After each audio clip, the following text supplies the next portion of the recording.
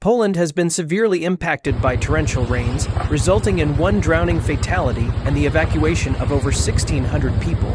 The downpours have caused widespread flooding and damage across the country.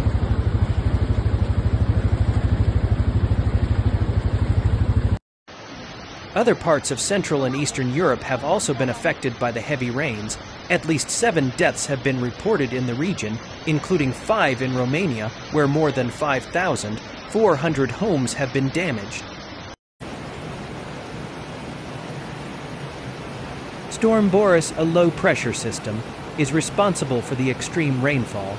This weather system brought an entire month's worth of precipitation in just a few hours to cities like Vienna, Bratislava, and Prague.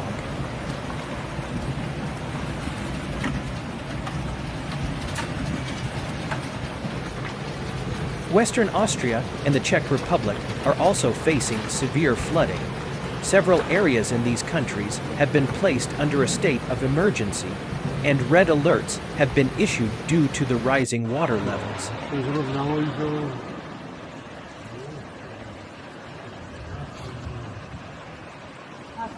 The heavy rains have caused significant disruption to daily life in the affected regions.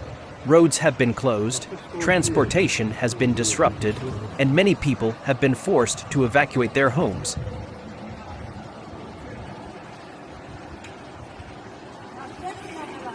Emergency services and local authorities are working around the clock to respond to the crisis and provide assistance to those affected.